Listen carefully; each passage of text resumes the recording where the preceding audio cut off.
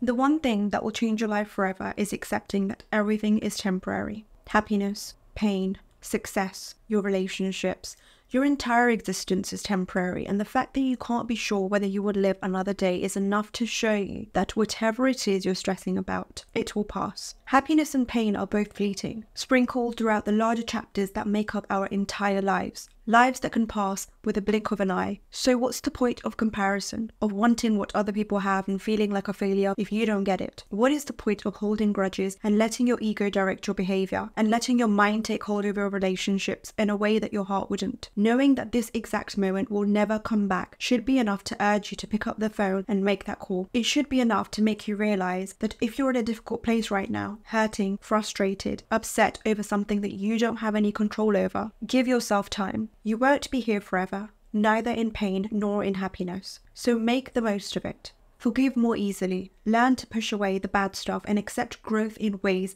that benefit not just you, but everyone around you. Let go of all the negative feelings and animosity and be kind, be soft, be gentle with other people. And remind yourself, if today was awful, if today was nothing like what you had hoped it would be, tomorrow will be better.